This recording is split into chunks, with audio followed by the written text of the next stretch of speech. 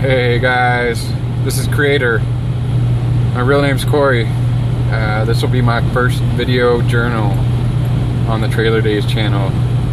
I'm actually an RV transporter, and currently I'm up in Saskatchewan, the Frigid North. It's February 18th, 2014, and I've been in sub-freezing temperatures all week long. The east has been getting slammed with hardcore winter and snow back there, and I left Arizona a week and a day ago and headed up through Kansas City. I got a buddy in Kansas City at Super Duty Service, Green Valley, Missouri. Actually, when I left the driveway, my AC clutch seized up on me. Actually, my AC compressor seized up on me. I was leaving the driveway in Arizona to come out here and run for a few weeks, make some money for a side project I'm doing. Getting the truck to leave, and my AC compressor screws up on me. But luckily I was heading through Kansas City anyways, and my buddy over there at Super Duty Service, he can get parts real cheap, and replaced my AC compressor while I was there. But you know, pretty much from Kansas to Indiana, it was all snow, all below freezing. Like, you know, it was getting down to 10, 11, 12 at night, and it wasn't even getting up to 30 degrees during the day, all the way to Indiana to pick up my load. That's what I look like. I haven't showered in 4 days. It's been a week and a day since I left Arizona, so my truck's kind of trashed already. This is the way I ride. I got my Coolitron electronic 12-volt cooler there. I don't run a whole lot of like fancy shit in my truck.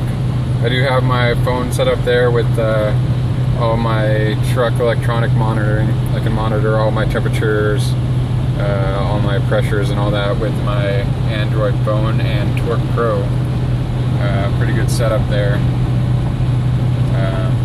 I usually keep the phone I'm shooting the video on right there. But as you can see, I got trash everywhere.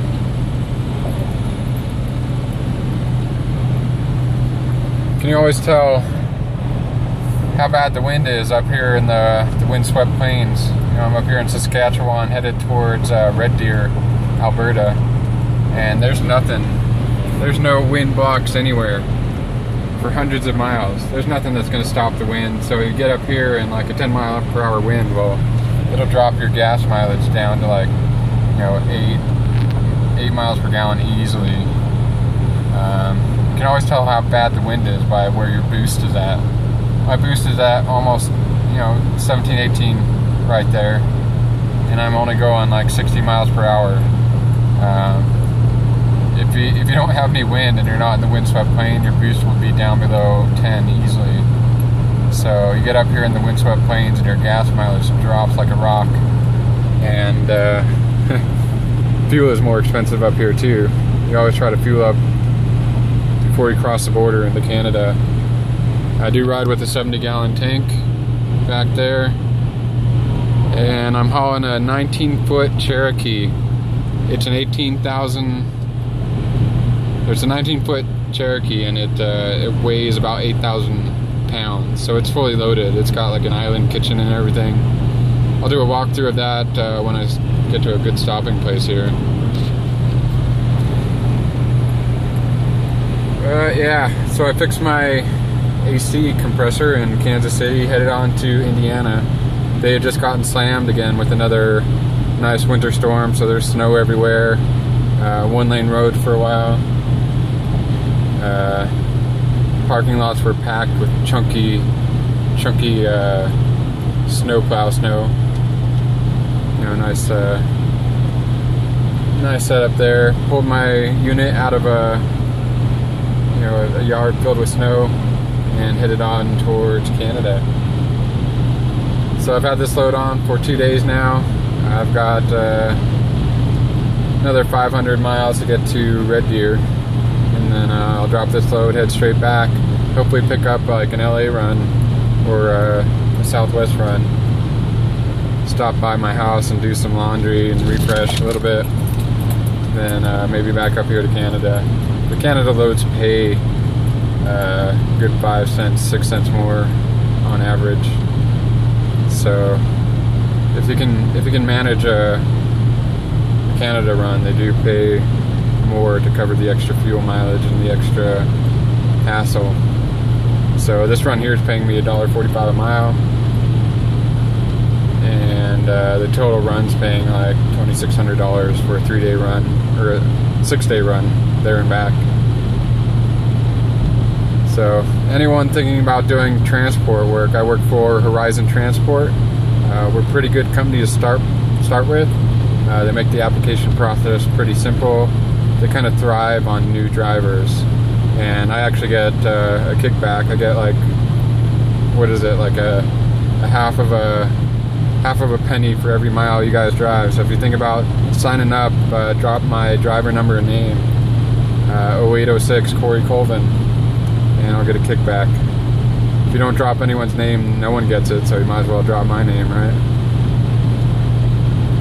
So yeah, I'm up in the Frigid North, trying to make some money for a side project. I'm starting up a company with my buddy in Texas. It's going to be called HHC Diesel, making specialty diesel tools for working on, of all things, this 6-liter truck here. I've had to fucking fix this thing so many times on the side of the road, it's ridiculous. And I know all you Dodge guys are going to be like, yep, that's what you get when you're driving. In a half mile, take the Trans-Canada Highway / Saskatchewan 1 West ramp to Moose Jaw. Getting ready to get on Canada 1, Highway 1 in Canada. Always turn on your tow haul mode when you're coming to a stop. When you kick on tow haul mode, it engages the engine brake. You know, I used to drive in tow haul mode every time I had a trailer on, but you get the hang of... Take the Trans-Canada Highway ramp, then merge onto Saskatchewan 1 West. Get the hang of the way your PCM is controlling your braking and everything. And then you just start taking control of everything. Like up here on the highway in the windswept plains. Turn left. My cruise control won't in a stay quarter on. mile. Take the ramp on the left onto Saskatchewan 1 West. The cruise control, as soon as you set it and you let go of the gas pedal, it slows down about 4 miles per hour, then speeds back up to a little bit over the set point, and then drops back down to the set point.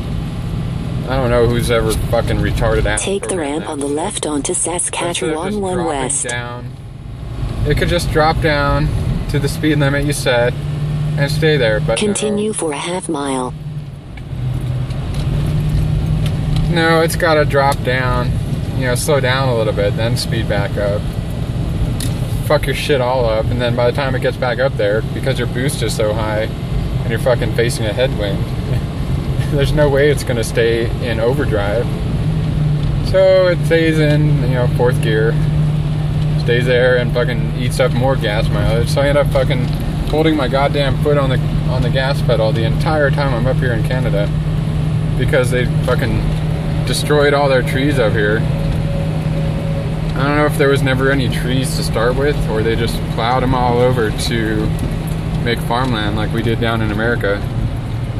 I don't know how much driving any of the rest of you done, but we have pretty much destroyed the country.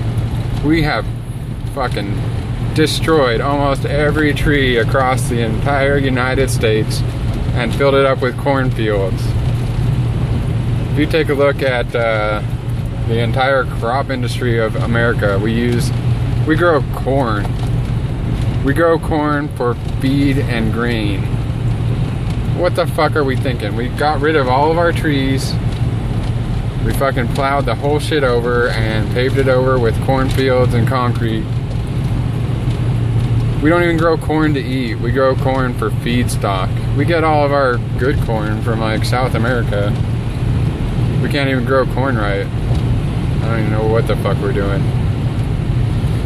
I don't know. Yeah, well, that's for another video. But now I'm on Canada 1, headed west towards Red Deer. Stay tuned for the next video journal.